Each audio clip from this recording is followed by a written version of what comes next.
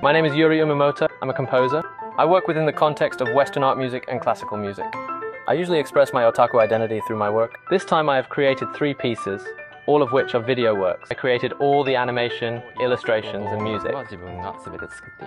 My method for my composition is called speech melody, where conversion human voices, like one technique used by composer like Steve Reich in their minimal music, into pitch like 12 equal temperament and musical notes. In the internet culture found on Japanese video websites such as Nico Nico Duga, there is a type of OtoMAD that samples and over-collages anime and memes. Almost the same techniques as speech melody are used there.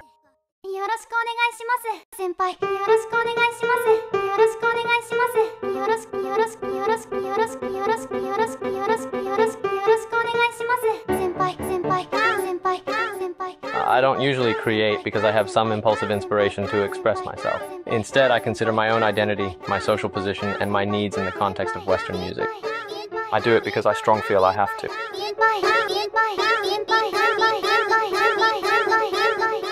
For example, my father worked with computer-related jobs for a long time. My father worked for many years for NTT, like a telecommunications company based in Tokyo, developing the internet and things related to it.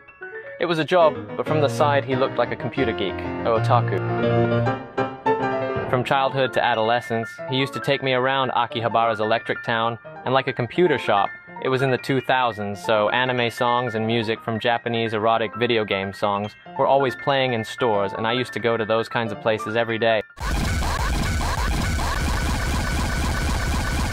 My parent did not approve of such things, so I turned a blind eye to it as much as possible. But in my mind, otaku culture had become a taboo. After passing adolescence, I began to wonder what the original landscapes I had seen were.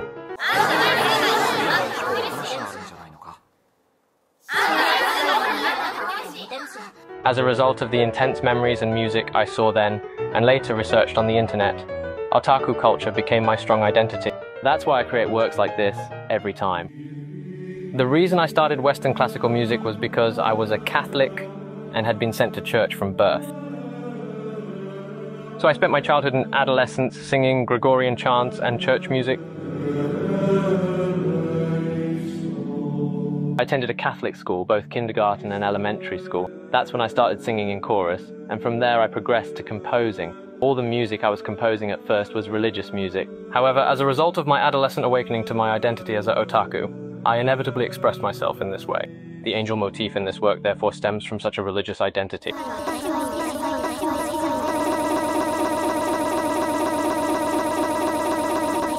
My music cannot be fully understood unless viewed from a very long-term perspective and a long period of time, several centuries or half. So honestly, I don't really care about how my work will be evaluated or what kind of impact it would have. This is on a scale of 100 years after my death. All evaluations start after death, but there are some things that could be triggers 100 years from now. I try to devise ways to incorporate such triggers into my work, the motifs that encapsulate the era I lived in. They also serve as reminders of my own thoughts during my lifetime, and after my passing, as something for someone to remember me by.